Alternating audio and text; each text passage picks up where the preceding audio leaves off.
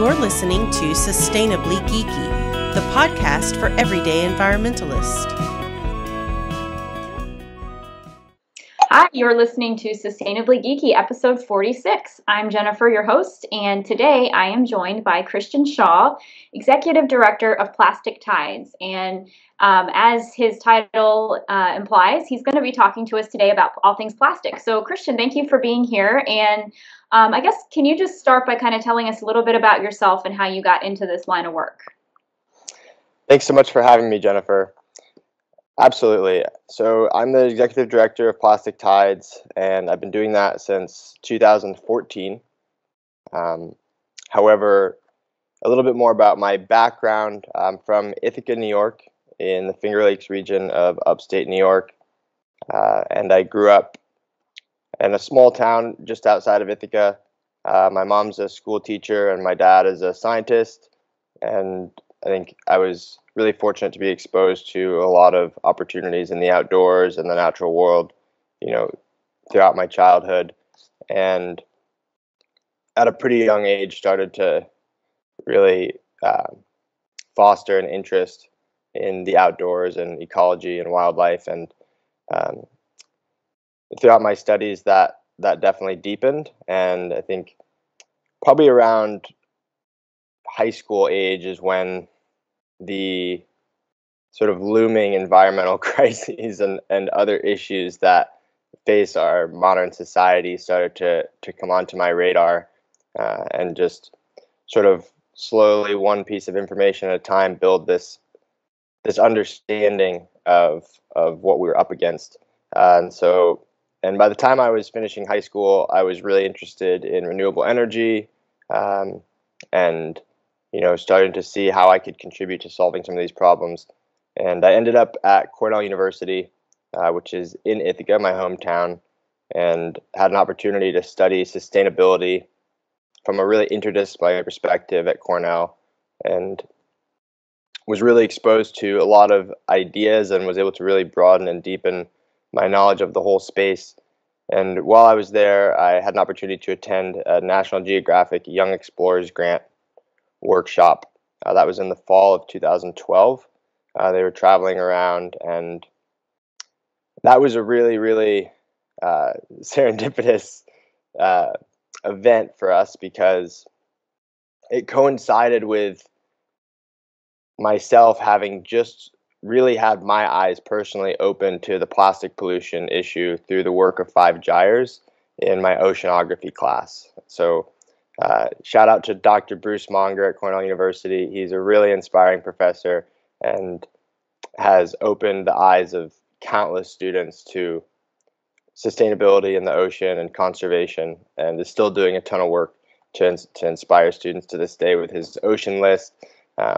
And so through his class, I was exposed to this issue, and it was like, oh my gosh, this island of plastic in the Pacific is out there and nobody knows about it. Like, I thought I was an environmentalist and, knowledgeable about these things. Like, how could I not have any idea about this? And so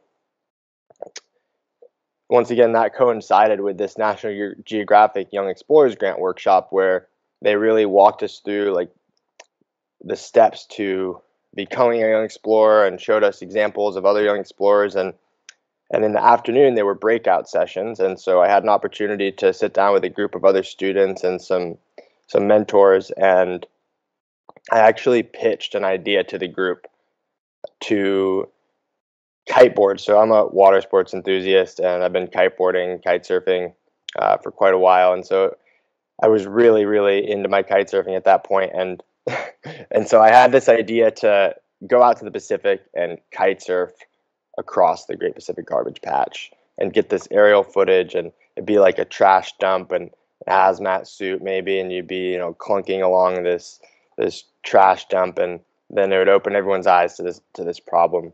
And well, it turns out that idea was super well received by the group and really sent me on my way.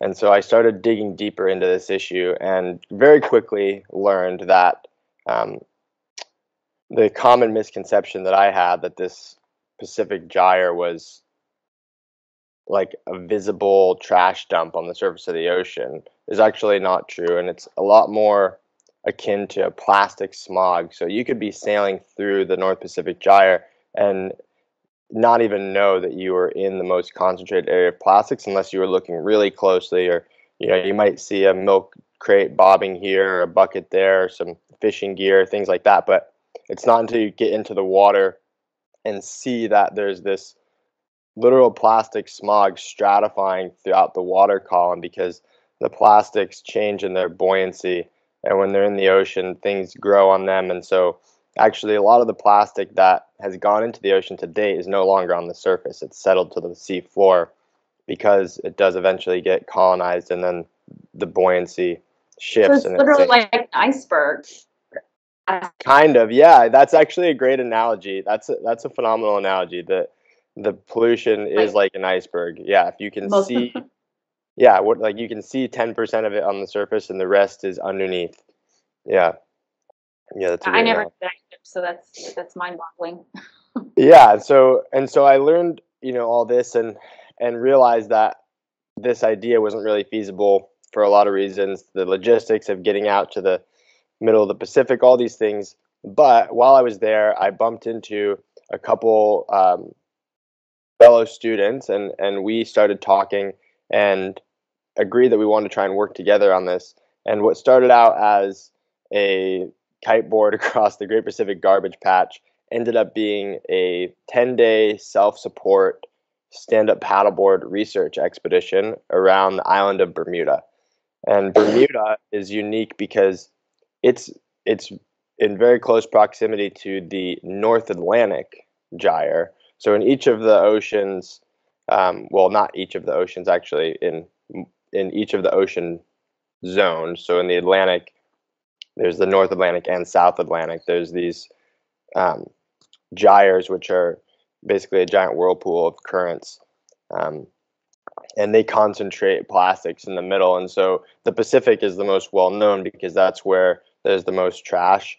But in the Atlantic, there's a similar phenomena. And so Bermuda ends up receiving a lot of non-endemic trash. So it's a really good place to basically have like an island that serves as almost a research vessel to go off into the ocean and document, research, experience this non-endemic ocean plastic. And when I say non-endemic, meaning that it's not being produced and polluted by the people of Bermuda. It's coming in from elsewhere in the ocean and landing on their beaches. And so Bermuda was a really amazing place to look at this. And so we decided that we were going to combine adventure and science through the stand-up paddleboard research expedition to create a fun, engaging platform to go out and raise awareness and educate people, and particularly connect with students, with the youth. And so we did that expedition, and then right after the trip, we went around and presented to about a dozen schools on Bermuda, and that really set us on our way on our current trajectory. Wow. So you just decided, I want to do something about this plastic island or iceberg, and literally went down and made it happen, huh? Yeah, we did, and I should add that this was right at the end of university. So, we were all so Plastic Tides actually was never supposed to necessarily become a lasting organization as it has. It just started out as this one-off project, something that we were interested in that we thought could potentially lead to other opportunities down the road. But after the success of our first expedition, we had, really made something, and we had support, connected with brands and sponsors. And so from there, we kind of rolled right into addressing the microbead issue, which is something I can get into further. But I know we wanted to talk about sort of plastics and their origin story a little bit too. Yeah. Well, since you are talking about Plastic Tides and everything, I guess, can you give our listeners a little more, just a quick, I know you're going to get into, as you go through some of the stuff about plastic, more what you guys do, but I guess just kind of a broad overview of what Plastic Tides is, and the kind of work you guys focus on? Obviously plastic, but. Sure. So Plastic Tide's mission is to inspire and catalyze action toward a plastic-free future through adventure, education, and youth empowerment.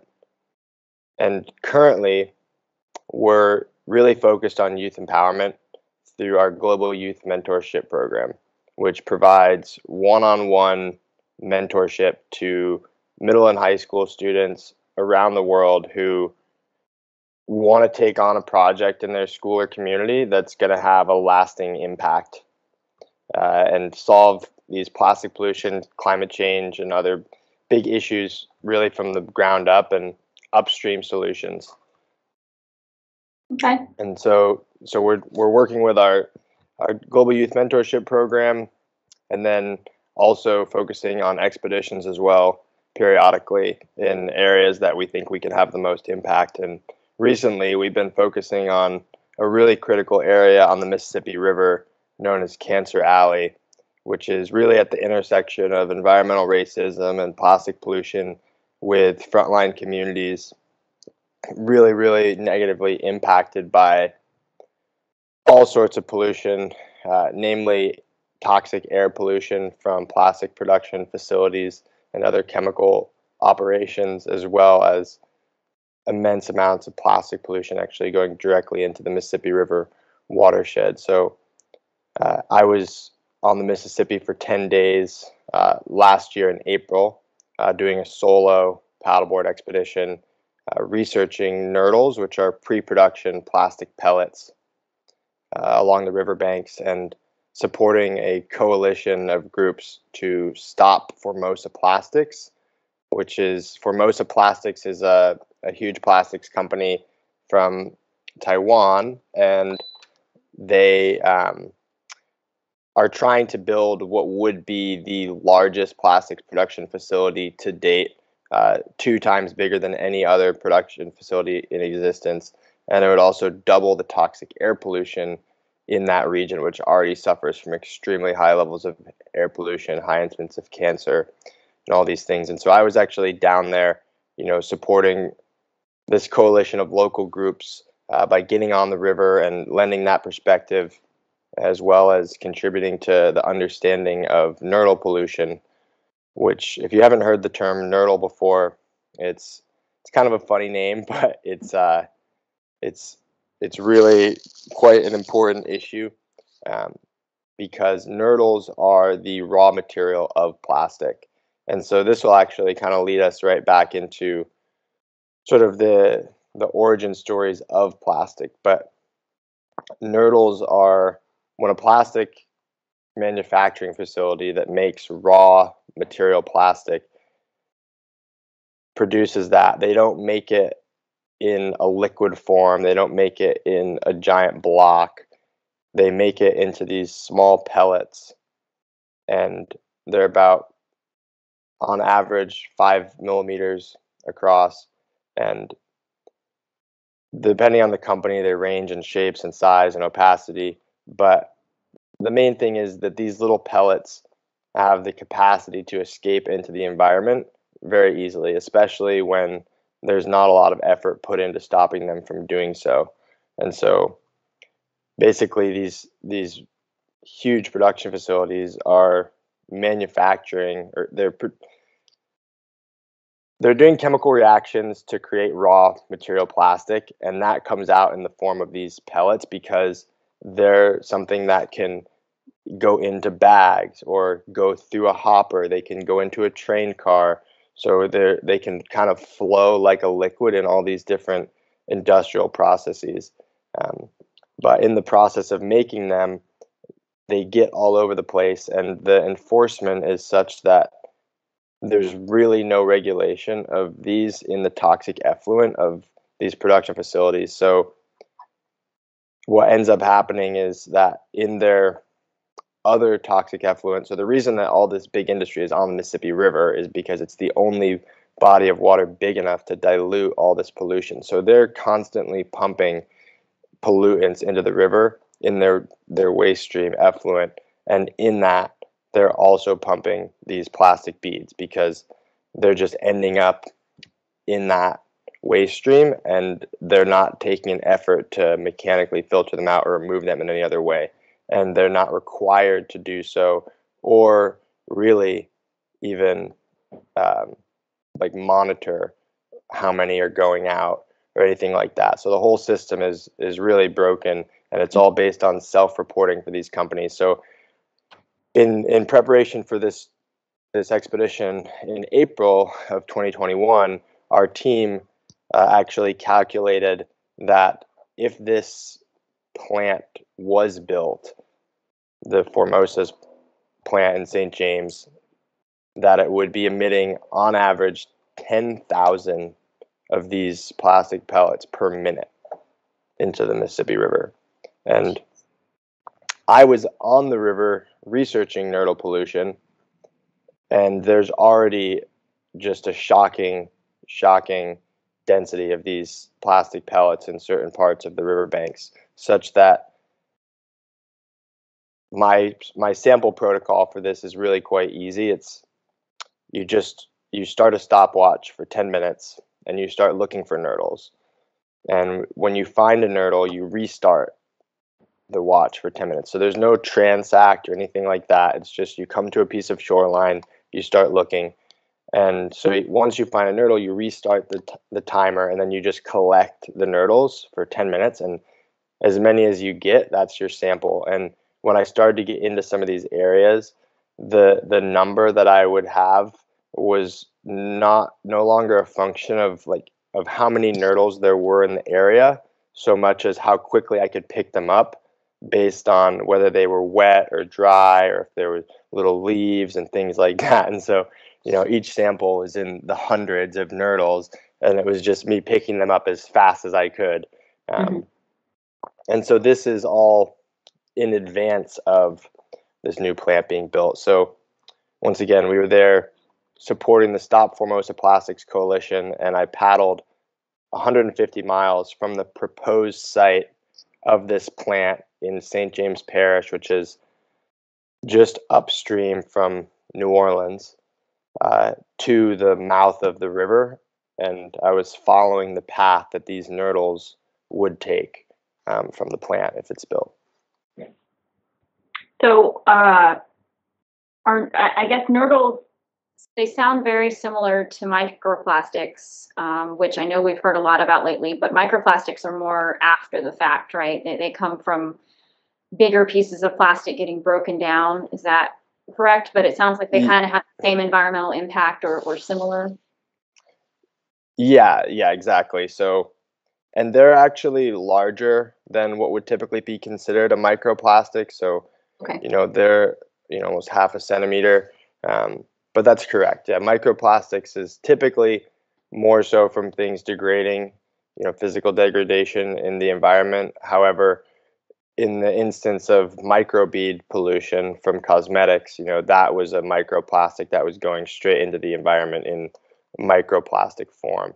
However, the dangers of these plastics in the environment are very similar, being that primarily they serve to aggregate toxins up the food chain through amplifying them through the trophic levels, because one of these beads, basically the plastics are absorbent, and so they start out as an inert plastic, but then they go into, for instance, a slurry of toxic liquids, and they actually absorb quite a bit of that. And so in the case of the microbeads, a plastic microbead in an aquatic environment can be 1,000,000 times more toxic than the water around it. Wow. And so when this little bead, so they're basically acting like little magnets that float around in the water, aggregate these toxins to them, and then they're providing it in a form that wildlife can mistake for food, which they do. And then they're ingesting it, and then you get a small fish eats the microbead, and then the big fish, and so on. And by the time you get up the trophic level, there can be a really significant impact, which there is, and which, scientists have been studying, and there's a lot of data, for instance, in whale tissue around this acceleration of toxic accumulation. But yeah, that's so it's not really so much that they're like, yeah, they can be a choking hazard and things like that for animals, but for instance, New Orleans, everyone in New Orleans loves catfish, and that's a huge part of the food supply for people down there. And catfish are absolutely eating those nurdles. There's no doubt about it. So yeah, which means the people are eating them, and exactly, yeah. Even if we care about the animal's health, we should care about the fact that we're going to ingest it eventually. Yeah, and get like all those toxins you're not gonna ingest it physically, the nurdle most likely, but you are gonna be ingesting, whatever toxins have accumulated into the fish that you're eating. Right. Well, so in addition to those issues, what are some other environmental problems that come from plastic, whether it's the production or after the fact, when it ends up in the ocean or in the Mississippi River, or just just in a tree somewhere? I mean, I know there's a ton of issues when it comes to the environment and plastic, and people probably just have no idea the impact.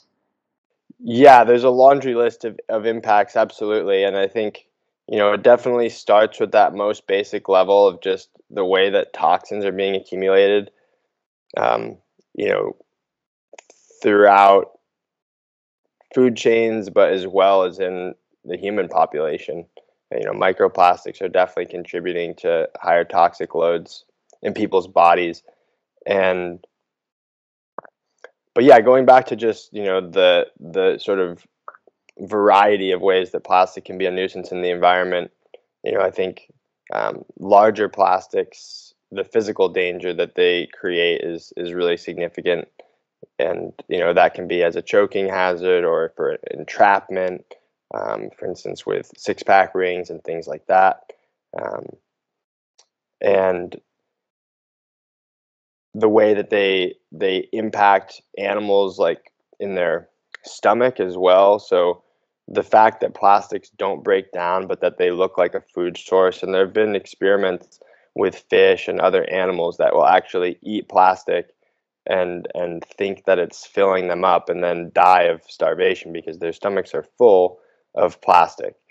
And so, the physical danger of the plastic, I think, it's really, I mean, it is kind of a long list of things that plastic does, but they all sort of come back to these two main impacts, being the chemical pollution, toxic pollution, and the physical hazard that it creates in a variety of ways. And so, I think sort of the third way that plastic really impacts us as a human society is just visually, through litter and so forth.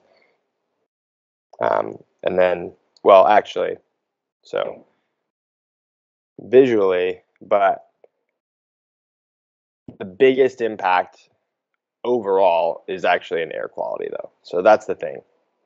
That's what it all comes back to. So, once again, to the pollutants, the through the water systems, of course, there's an aggregation of toxins, but when you talk about these air pollutants, air is the thing that has no boundaries on the planet. And so, we have private property, all these things, it's great, but when you look at pollution, there's no way to stop pollution from traveling throughout the world. So, something you do in India affects the United States and vice versa.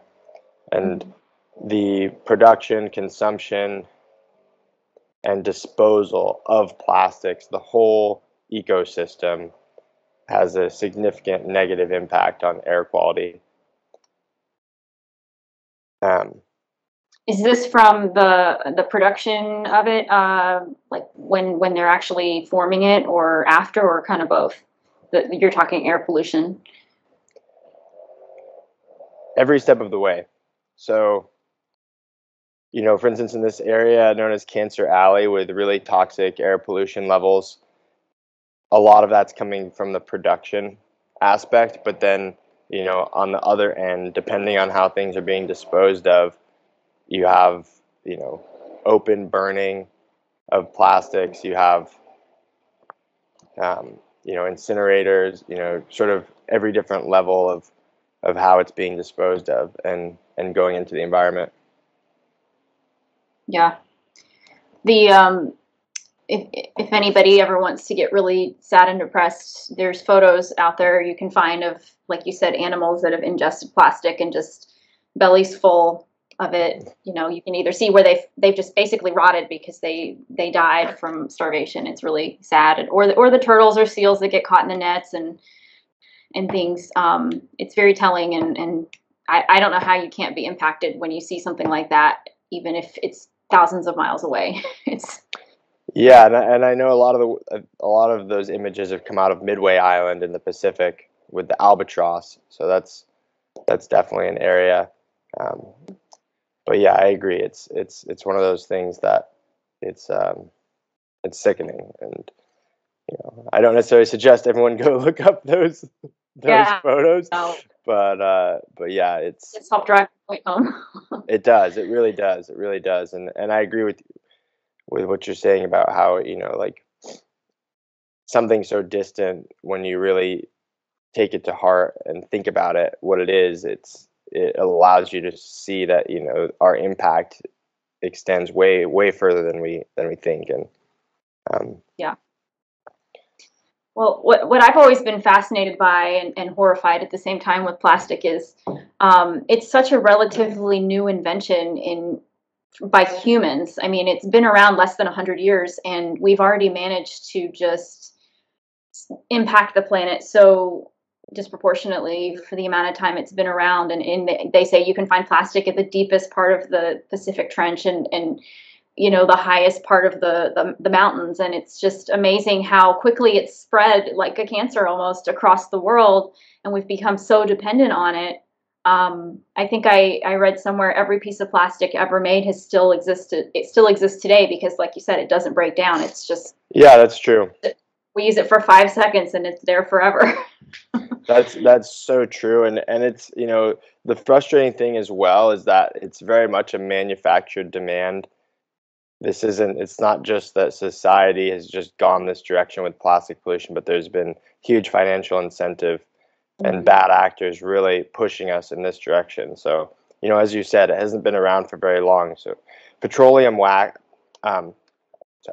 paraffin wax, I should say, was first derived from petroleum in 1830, as well as microcrystalline wax and other petroleum derivatives. And so that was really the start of the petroleum era, was 1830. And of course, Bakelite was not invented until the 20th century, and then plastics after that. And we have really just allowed them to expand throughout the globe. And I think I've seen that reference as well. When they went to the bottom of the Marianas Trench, they found a plastic bag down there. And we were very involved with adventure scientists doing microplastic sampling, and that work has shown small pieces of plastic get into the air and have really traveled everywhere around the globe. And it can be a really depressing story to look at, but along the same lines, plastic is a really phenomenal material. It's a wonderful material for so many modern applications, and it's really one of those things where we've just been allowed to waste it needlessly for things that can definitely be done in a better way. So I think that as much as demonizing plastic is kind of in vogue, so to speak, or like that's part of the story, it's just as much like valuing it to not waste it. Is another perspective you can take.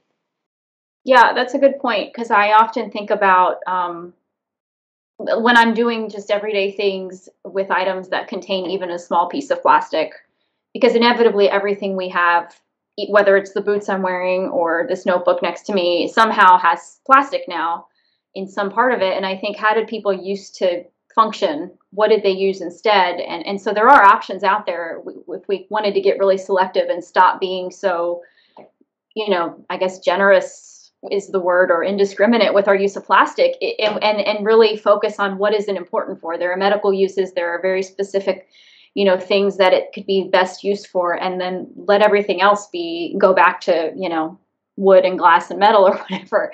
Because we're going to run out of petroleum reserves anyways. And what are we going to do when we can't make plastic anymore?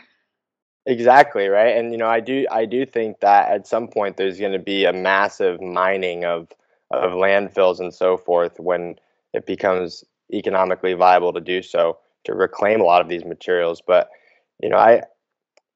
I've learned a lot. I'm from upstate New York, which is the traditional territory of the Haudenosaunee people, and I've learned a lot over the years from just exploring indigenous knowledge, and the idea of taking decisions out to 7 generations is something people might have heard of before, but it's something that really resonates with me, and I think it's a great lens to apply to so many things in our modern world, because a solution seems so great now, but if you really let yourself iterate it out into the future, where do you get to?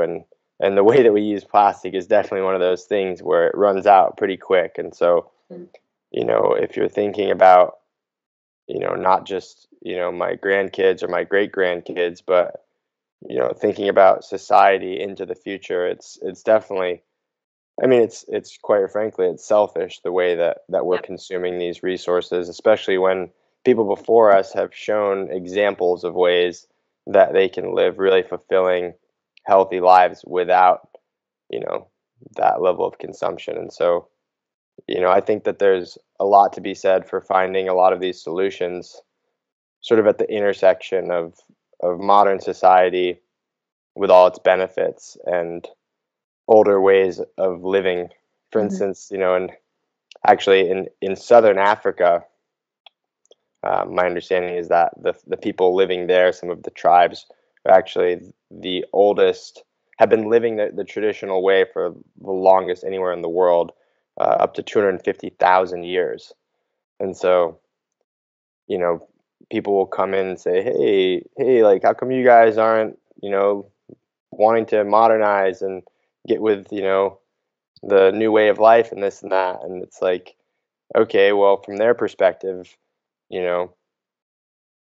our people have been living like this for 250,000 years, hundreds of thousands of years, with abundance, but in harmony and balance with the planet. And well, you guys have been at it for 250 years, maybe, and you're already running out of runway. So I think it's a tough argument probably to make. Yeah, the perspective is off for sure with a lot of modern day folks. Well, while we're talking about kind of looking to the future and making sure we do, right by the next generation or 7 generations, let's, I guess, talk about the sustainability of plastics, and specifically I'm thinking recycling. We hear a lot about just recycle it, if it has the number on it, or if it has the triangle, you can recycle it. So in that sense, I think a lot of people use that as a pass to just keep, consuming as much as they can, plastic or otherwise. But we've also heard recently about the problems with plastic recycling, and I kind of want to get your perspective on this. Why is recycling maybe not the best solution for plastic specifically, and are there other alternatives, when it comes to disposing of it? Yeah, that's a great question, Jennifer. And plastics recycling is really one of those complex issues, and it's an area where society as a whole has really been duped into thinking that it's a viable solution where it's really not. And the science has been there for a very long time. Since the 60s and 70s, plastics company executives understood the chemistry of plastics and that they are not financially viable to recycle. And the primary reason being that every time you heat up a plastic and remold it, that it degrades physically. And so a large part of why plastics recycling is so attractive to plastic companies is because it requires the introduction of new plastics to attain the necessary characteristics often. And so, sure, it's not to say that there aren't applications for recycled plastic in the various levels of degradation, but they become much, much more limited, every step of the way. And unlike materials like glass and aluminum that can be melted down and reformed infinitely without losing their structural integrity or material properties, plastic is not so. And there was actually a deliberate and concerted effort by the plastics industry.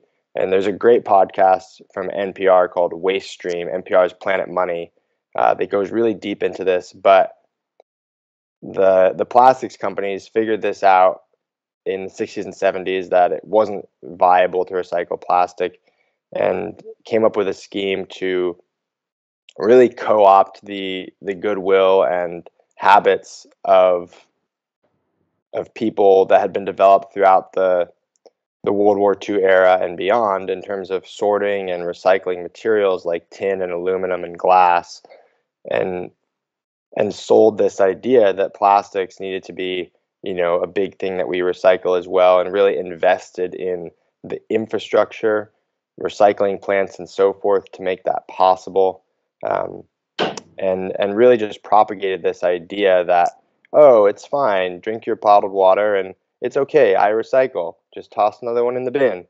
And that's just a total lie, really. So when it comes to plastics, we just need to completely rethink the way that we use them, and have an understanding that, yeah, when something is made from plastic, yeah, it's still good to try and recycle things.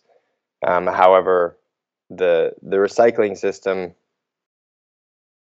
is definitely up against the bars, because and I think at this point it's really goes from like a locality to a locality basis in terms of what's actually going to happen to your recycling, because the system has been so stressed, in large part due to the fact that a lot of the quote unquote recycling that was happening was really just plastics being bundled and sold to Asia, either to be burned or used for other things, not actually recycled, in some cases just landfilled, and in many cases very irresponsibly landfilled. And so a lot of these Asian countries started cracking down on that, and that just put a huge wrench in the whole system in terms of U.S. recycling. So a lot of recyclers are very stressed, and I think as a consumer, it's almost better to assume that no plastic that you buy is going to be recycled, because we already know that on average only about 10% of plastic actually does get recycled, and that's also based on perhaps a somewhat faulty paradigm as well. So, like I said, I think it's best to just assume that your plastic isn't getting recycled and treat it that way. And so the better option would be just not to use it in the first place.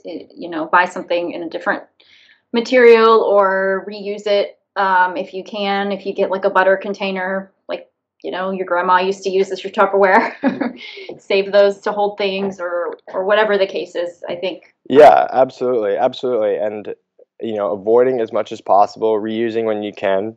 And I know it's complicated, especially when it comes to food.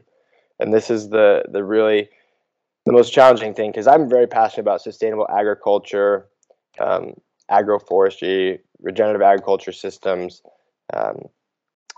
and plastic pollution and food systems are so intricately intertwined. A huge amount of the plastic pollution, particularly single-use plastic pollution that's created, is directly connected to food. And in a lot of times connected to unhealthy food. So, I think one of the really exciting things about sustainability in general from a personal level, and particularly plastics, is that it doesn't need to be, well, it shouldn't be a negative thing. I mean, really living in a more sustainable, conscious way, uh, I can guarantee will bring more positivity and joy and benefits to your life. And it can also help your wallet and even more importantly your health, because when you really start to look at these things and set guidelines and for yourself,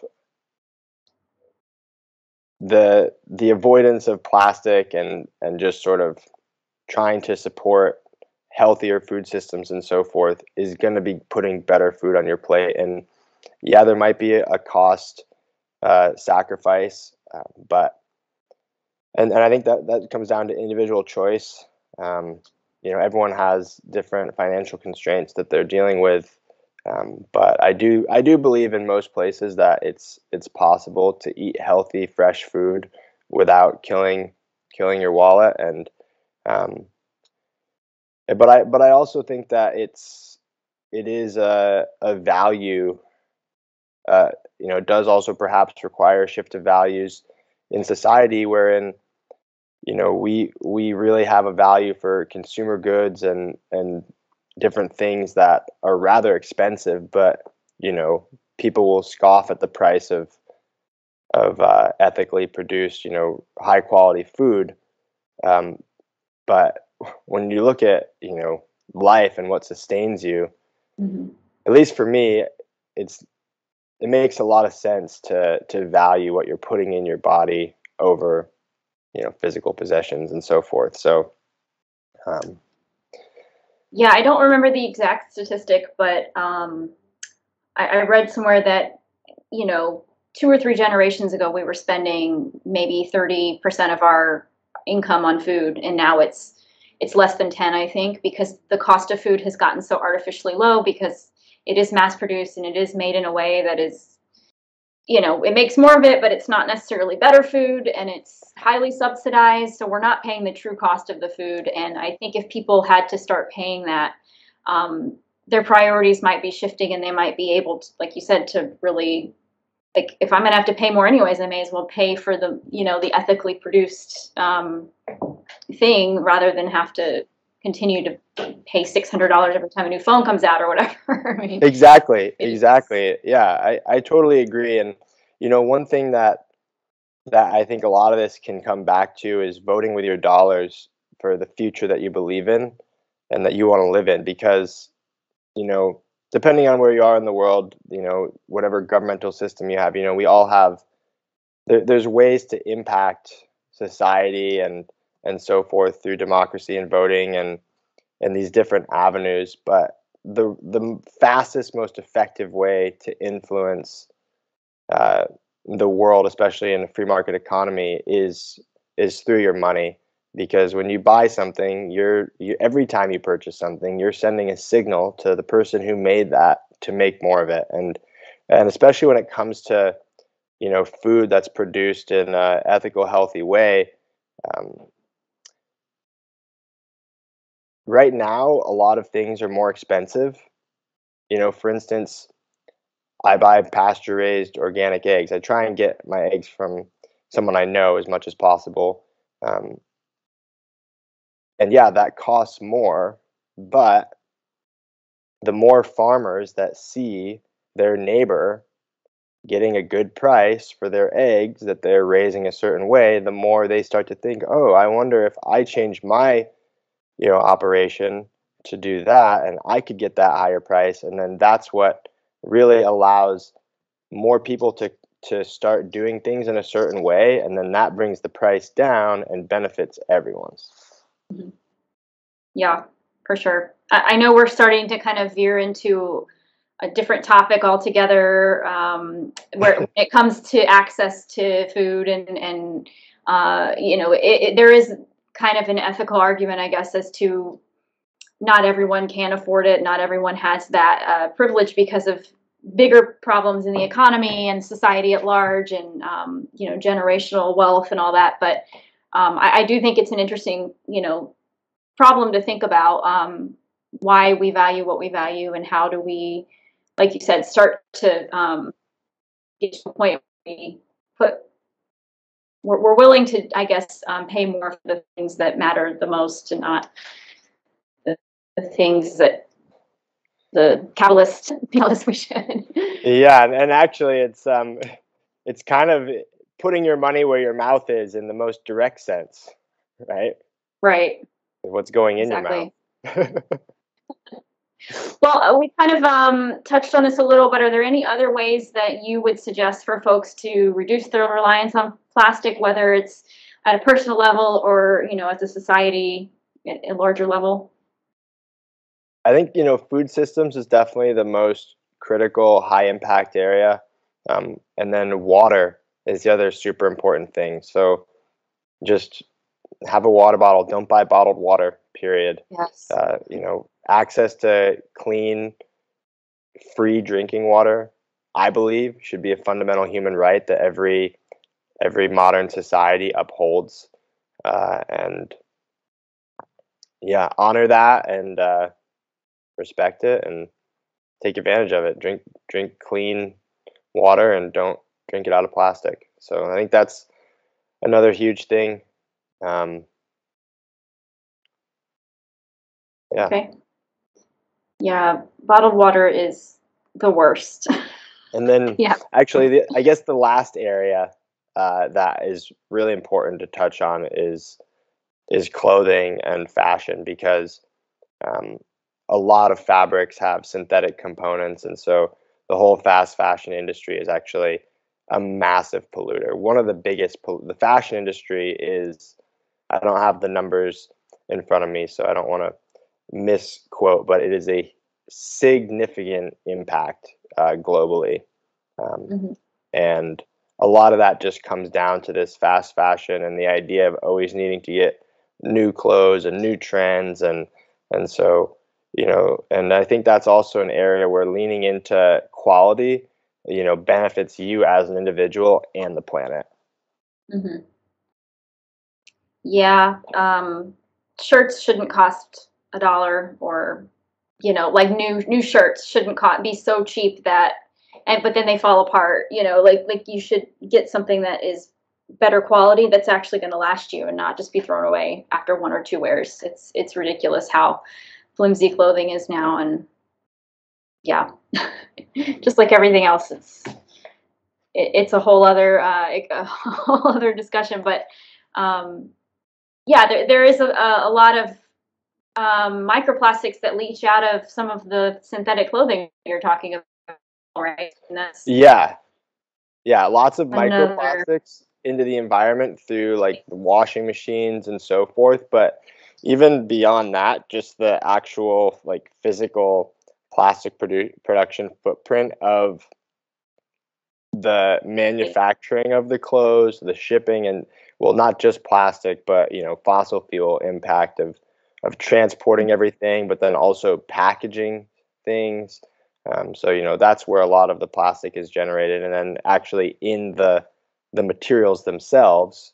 And if those materials aren't breaking down after however many uses and then ending up in the landfill, that's no different than a plastic bottle or a plastic bag going into the landfill. Yeah, I see shirts and shoes and things that say they were made from plastic bottles. And at first I thought, oh, that's really cool, and then I realized they're probably leaching a lot of plastics or causing issues in the way that they're made as well. So I have to look more into that. I don't know if you know enough about those. Yeah, no, it's funny. I'm glad you brought that up, actually, because it is one of those sort of difficult areas to navigate, and we try, and one of the ways that we support our programs is through corporate partnerships. And it is interesting trying to sort of find that balance with companies, because this creating things out of plastic bottles and recycled plastics has become such a buzz, and unfortunately, it's really mostly just greenwashing. And yeah, sure, it's great to be putting these things to use, but at the same time, I think it's being used so much more effectively by the industry to promote more use of things like Consumption. single-use plastic water bottles. Yes, it's being leveraged so heavily to promote more consumption, that the positive impact of reusing these materials is really quite small. And once again, when it comes to materials, clothing, all these things, there's ways to produce fibers and so forth from healthy, vibrant ecosystems. Um, Mhm. so Well, it's and I'll be the first to admit I've jumped on that bandwagon and bought something because it was made from recycled this or that. But I think it's just worth repeating that anything that sounds amazing and too good to be true probably has some caveat, like you said, and just to think beyond the tagline of, whatever the new fad is, I guess. yeah, Um, absolutely. okay. Well, is there anything else we didn't get to talk about? Anything else you want to share about plastic tides or just plastic in general, before we wrap things up?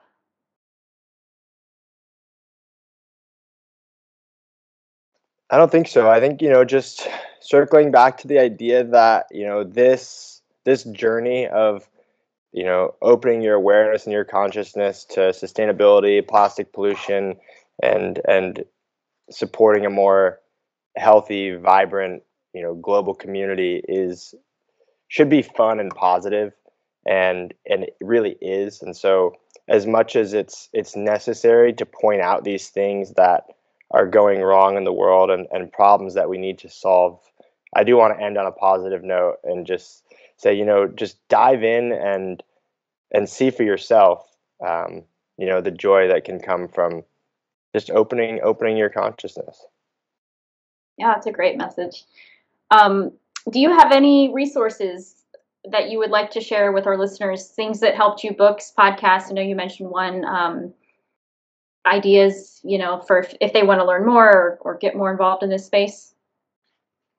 Sure, yeah. So all the videos from Story of Stuff are really phenomenal. The Story of Plastic is the most recent one, and there's actually a full length film called The Story of Plastic now. But anything from The Story of Stuff, if you want to dive deeper into these issues and how they're sort of connected systemically throughout society, but in a fun, concise format, that's really great. And you can follow us, Plastic Tides, at Plastic Tides on all the social media, to stay up to date with our latest work, and as well important issues that we're putting a spotlight on, particularly the Mississippi River and Cancer Alley region, and the work that we're doing to try and halt the additional construction of plastic production infrastructure uh, down there, and really stem the flow of plastic into society at the source. And you can follow me at Crisscross Shaw on Instagram, and yeah, get out there and have some fun. Awesome. Um, well, we are at the part of the show now where we give our listeners a green life hack, which is just something that they can do, or maybe a product or something that you've discovered that will help them live more sustainably. I know we don't want to encourage people to go out and buy more stuff, but if there's, something you have that you would share with our listeners. My green life hack is to find someone that lives near you and get some food from them. Doesn't matter what it is.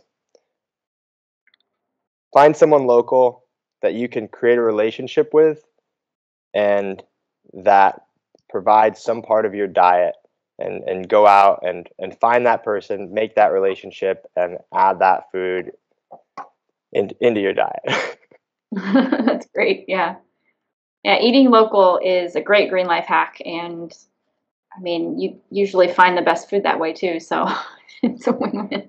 The best food and the best relationships, and that I don't forget that part. I think that's something that's missing in so many parts of society, and is just creates so much warmth and richness and canon in our society and everyday life. So yeah, great, thank you for that. Mine is also kind of food related, and I was trying to think of something plastic related for the show, and we've done so many of these over the years, and usually it's bring your own straw or bring your own to-go container, or basically just a swap, don't use plastic, use this instead. So I didn't want to duplicate any of that, but I just got back from being out of the country for a month, and I have to restock my kitchen, and I'm going to the farmer's market Saturday, and so I'm just trying to think through, okay, what are all the things I can bring in order not to use plastic bags there, or to maybe give back containers to the vendors. So I've got egg containers that I'm going to give back to the egg lady. I've got jam containers I'm going to give back to the jam lady, and when I get my cheese, I'm going to try to take a Tupperware instead of using the paper, the wax paper that they give me. So I guess my challenge for people is just maybe try to think through other creative ways you can reuse some of these things, whether they're plastic or not. And you may or may not be fortunate enough to have a farmer's market in your area, but if you don't, maybe talk to the butcher, or your of the things that you're using, and also help your vendors out, because I'm sure they'll love to have all those cartons or whatever the case is. So that's mine. It's not super crazy, but it's doable, hopefully. So well, Christian, thank you so much for being on again, and I'm going to let you plug yourself and Plastic Tides one more time, where people can find you online, how they can get involved, and yeah, go for it. Awesome. Thanks so much, Jennifer. Yeah, once again, at Plastic Tides on social media, at Crisscross Shaw, and then you can reach out to me directly, Christian at Plastic Tides, with any questions, comments, ideas. I'd love to hear from you. Okay, and that's Chris with a C in your... CHRISTIAN. Okay, great. And you can find me, of course, here on Sustainably Geeky. I will be on the next episode of Marginally Geeky, where we're talking about breeding sweetgrass, which I'm really enjoying. I'm sure you're familiar with that book because she's from up there. I am very. I've been listening to it while I cook for about the last 9 months. Really, really enjoying it. And I started listening while hiking, and it's just like the perfect book to listen to when you're outside. It's all about connecting with nature and indigenous knowledge and food. So yeah, it's been very peaceful. Yeah, we're gonna have that, and the show itself is on Facebook, Instagram, and Twitter at Sustainably Geeky. We're also on YouTube and anywhere you listen to podcasts. So please subscribe, share us, give us a 5-star rating, a thumbs up, whatever they allow you to do, and let your friends know. And Christian, again, thank you so much for being on. I learned a lot, and I hope our listeners did too. So for everyone listening, thanks, Jennifer. Have a great rest of your day.